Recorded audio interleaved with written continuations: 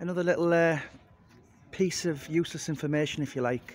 But just come off Brick Lane onto Cheshire Street. This runs right up to Valence Road, where the Craze, Repton, all that kind of thing. But number 42 and 44, which was the Blackman's and that shop.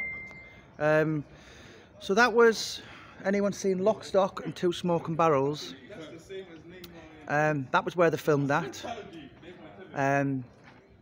Yeah, it was kind of like Bacon's office, if you like, and there was like a taxi firm next to it. So that was where they filmed Lock, Stock and Two Smoking Barrels. It's just off Brick Lane on Cheshire Street.